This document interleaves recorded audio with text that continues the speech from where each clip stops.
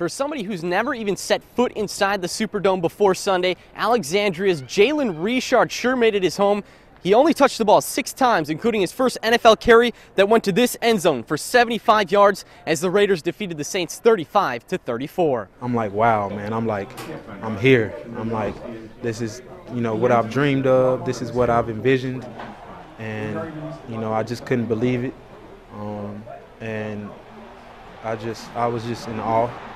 But, I was at the same time, I had my eyes, wide for a little while, but I had to zone back in and, get prepared for the game and think, in my head that it's football.